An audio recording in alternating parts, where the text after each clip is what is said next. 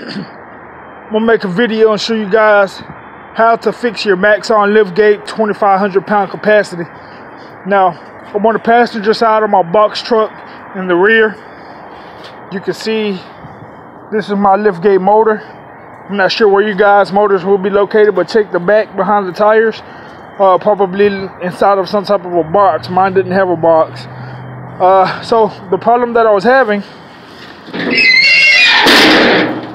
was when I come to lift my gate, it will get about right here, and then it will struggle to get up. It will go so slow and struggle so hard to get up and squeal a lot while it was doing it. Now, as you can see, it goes up very smooth and goes down very smooth.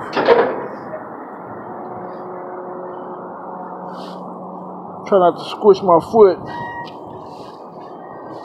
Goes down very smooth. It goes back up very smooth.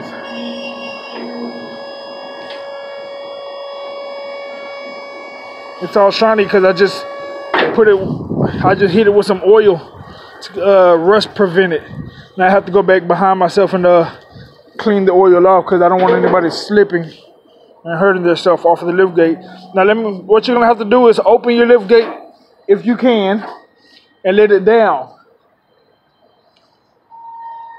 If you can open it, let it down like that. Now you're gonna need some hydraulic fluid.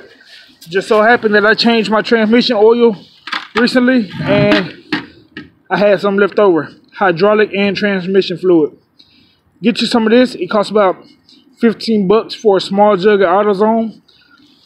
Pour it into a cup, any cup, funnel, doesn't matter, just pour it into something. Here goes a cup right here. I'll pour some up in there.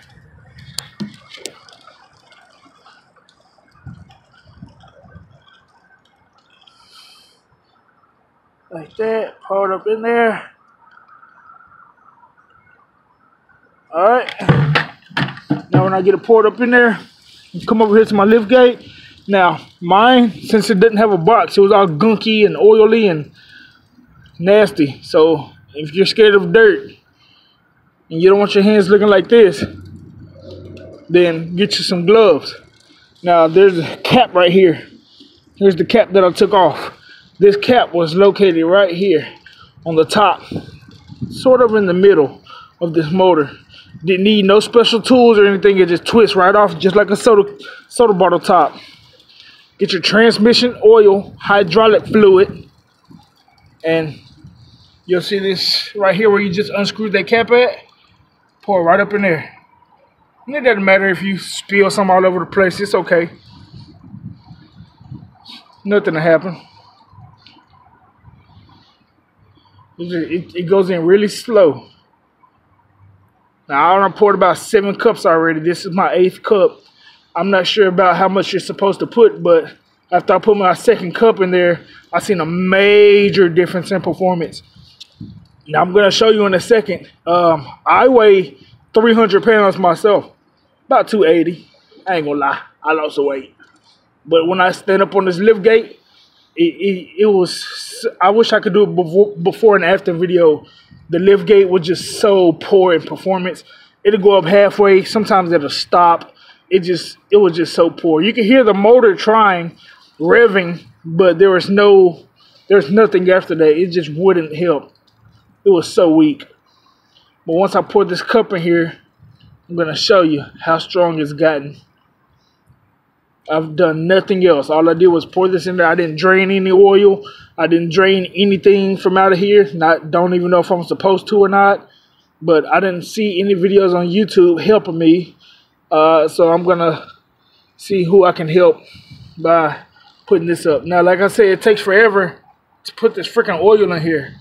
And don't worry if you spill it on the motor. It's not going to blow up. It's not going to do anything.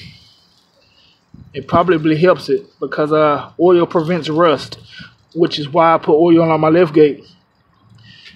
I'm going to have to go back and wipe that off with some Dawn, cut through that grease and clean it off because, like I said, don't want nobody falling and hurting themselves, slipping off my liftgate. I'm almost done pouring this in there. It goes really slow.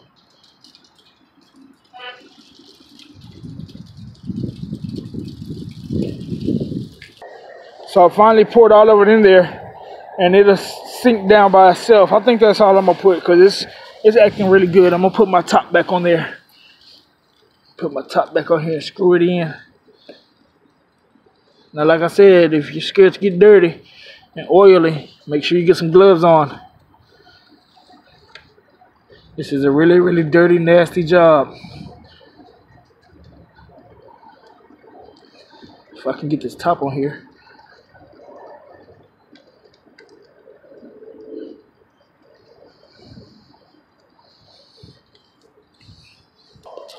Alright, so it only took me an extra hour to get that cap on there for some reason. But like I said, I weigh almost 300 pounds. And my lift gate was really weak. Sometimes it wouldn't even go up empty. And if I was standing on it, even worse. Now, let me show you how smooth it goes while I'm standing on it. Again, the freaking thing is oily. Bad idea. But I'm standing on it. I don't have a switch, so don't laugh at my ghetto-ness. Alright, I'm going up. See how smooth it's going? No squealing, no squealing. You seen it stop briefly because, like I said, I don't have a switch and I lost connect with the wire. Now I'm gonna let it back down. Really smooth. No problems. It didn't have problems going down anyways. One more time going up. That background noise is coming from somewhere else, not my truck. There's a repair shop next door.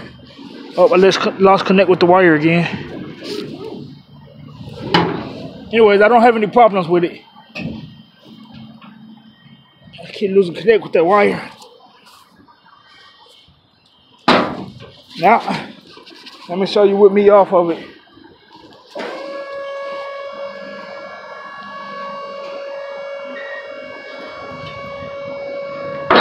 Really smooth. Really smooth. Yeah.